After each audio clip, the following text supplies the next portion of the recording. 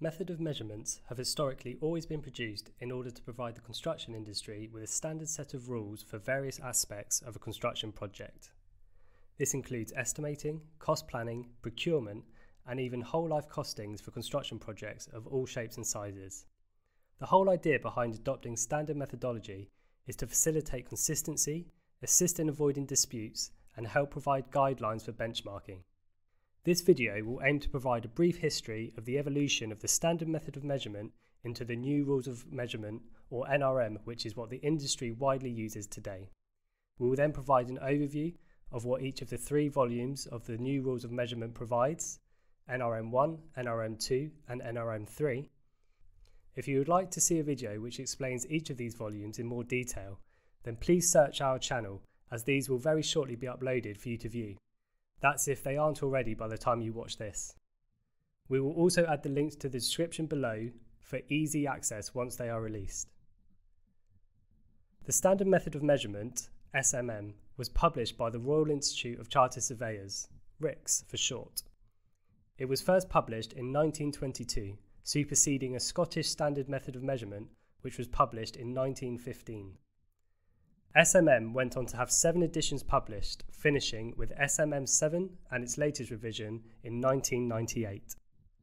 Since then, SMM7 has been replaced by the New Rules of Measurement suite of documents, which was first published in 2009, again by RICS. SMM7 has since been rendered almost completely redundant due to advances in technology and health and safety, so technically should not be adopted on projects after July 2013.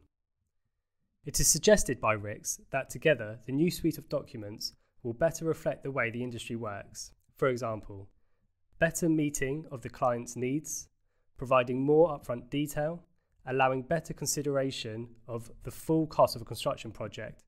For example, marketing costs, fees and charges, the cost of acquiring land, planning costs, relocation costs, the cost of finance, and so on. And also, it aims to provide a better methodology for quantifying risk. RICS also suggests that it will facilitate greater cross-industry working, the introduction of building information modelling, and provide effective analysis of the cost of construction projects. So what are the 3 volumes that make up the New Rules of Measurement suite? Let's take a look. NRM1 is Order of Cost Estimating and Cost Planning for Capital Building Works. NRM1 provides guidance on the quantification of building works for the purpose of preparing robust cost estimates and cost plans.